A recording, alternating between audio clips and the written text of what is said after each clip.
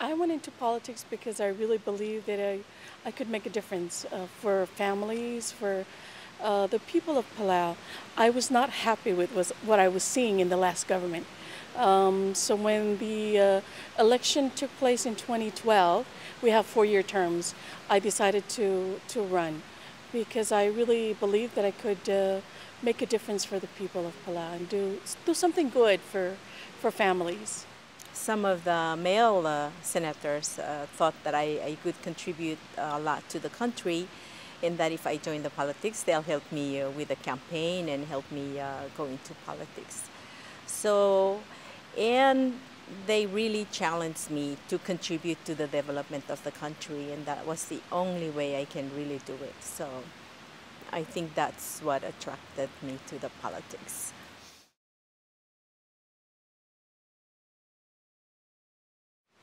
Well, we've had a constitutional government for the past 30 years. And as you know, I want to call it the old boys network. I think most of the decisions are being done. We don't have golf courses, so it's being done in the coffee shops. So women being in the minority, I think we do not get to be part of the decision-making process. I think that's a big challenge for me as a woman, one of 3 women in the Senate. Biggest challenge for me is it's like a men's world.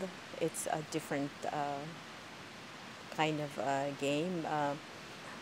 They're very, they've been in politics for a long time, and they really determine the rules of the game. So as a woman, I have to learn how to be a part of that and be a part of the game, and how to win even though I'm so new to it, and sometimes I feel intimidated.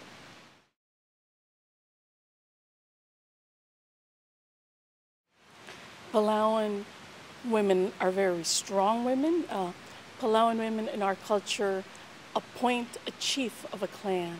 So what we've been hearing from the men MPs when last year when we started this organization called Women Empowerment in Palau to get more women to stand for elections, their comments to me simply, don't you already have enough power under our traditional system? Why do you want to be in politics?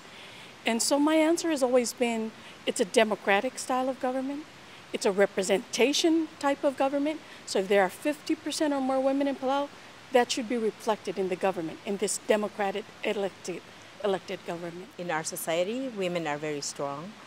The women members of the clan appoint who's going to be the chief. The women support the chief and the people who are leaders in our community. But our role is to appoint. We never stand up and say, I'm going to be going in the leadership positions. So.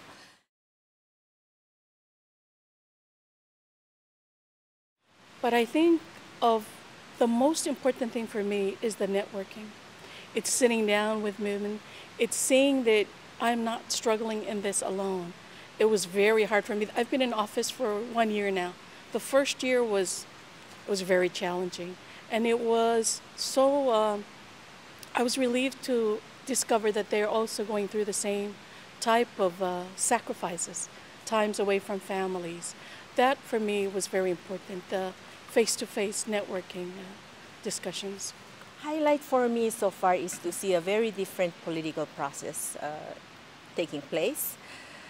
That is the question time. I saw the minister and the government answer to the people directly. I mean, they were not prepared. They had to be really what they are and who they are, and I can really see that honesty coming out of them. So that was very good. But I saw a lot of women MPs as well who are doing well. They've learned to deal with the men's world, and they're very strong and very articulate. So I've learned a lot from the women MPs and everybody we met.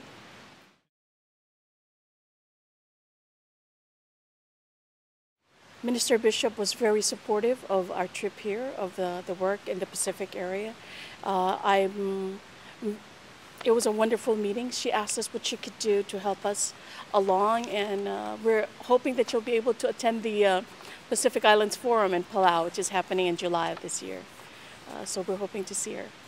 Yes, I did. I met her. She's a very strong woman, and I really admire her. And she seems committed to the Pacific and wanted to continue the exchange we have so we can learn something from her.